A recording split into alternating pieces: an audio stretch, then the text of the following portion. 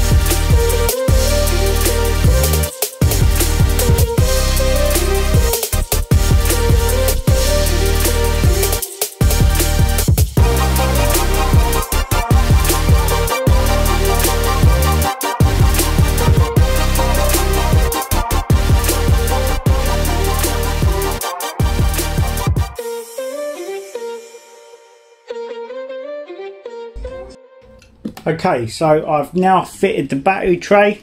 That's nice and secure on the chassis. That is not going nowhere. I thought I'd put 3 nuts and bolts in there. Now the bolts are quite nicely flush, so that's not going to affect the battery, and we're only going to be using hard cased batteries in this, but I'll probably put a little bit of foam on the inside anyway. Now unfortunately the bolts that I had, the hex bolts, they're either too long or too short. As you can see there, there's probably 2 to 3 mil coming off of the chassis. So what I'm going to do before the proper run, I'm going to cut those threads down a little bit, just to make it a little bit nicer. And also what I'm going to do is, once the whole thing's built, I'm going to probably take everything apart one more time and just put some Loctite on everything, even though I've used locking nuts, so in theory they shouldn't come undone. It's better to just put a bit of Loctite on there anyway, but because of how easy this is, even if I don't, there's like what, 4, 5, 6, 7 bolts that I've got to check, so I can just check that after every run if I want to. Okay, so what we do now, let's start to put the electrics in there. It's coming together quite nicely, so let's put the electrics together. I apologise guys if the camera views are not great, but I can only do what I can do. I've got to make it easy so I can actually do the job and see what I'm doing, but I'm sure this will still be interesting for a few of you anyway, and once it's done, obviously you're going to see some running footage and stuff like that. And this is a basic, simple conversion anyway, guys. So let's crack on, get the electrics in and get this finished up.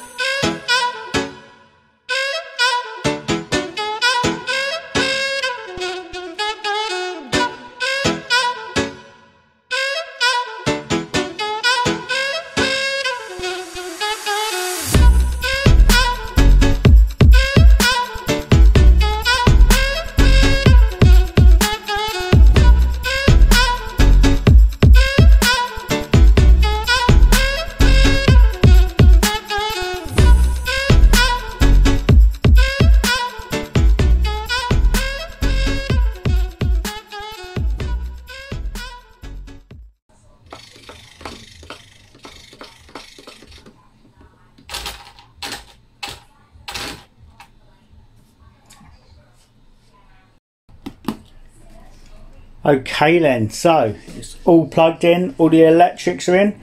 Just got to basically tidy everything up now. I'll give you a quick look. Turn on the transmitter.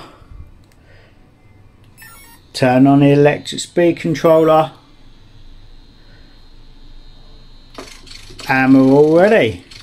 Now, going to need to change the steering servo, I think. It seems a bit weak, but we'll see.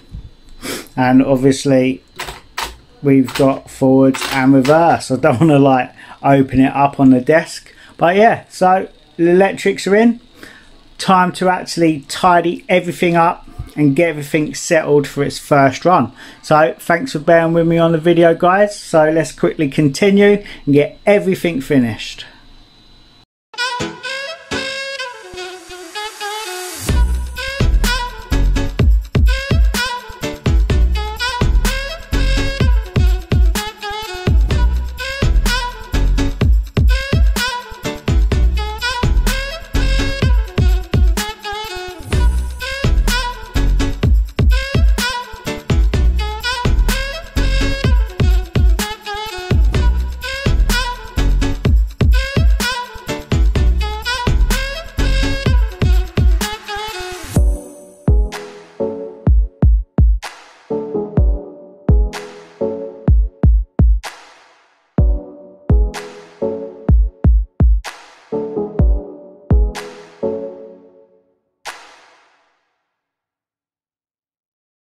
Okay then, so the build is finished. The Thunder Tiger Tomahawk ST is now brushless powered. The build actually went quite well. Very simple, very easy. The gear mesh is really nice. So let's actually turn it on and get some power going to it. Awesome. Okay, so one thing I have noticed, the steering servo is a bit too slow for my liking, so we're going to actually change that out, but let's give it a bit of power.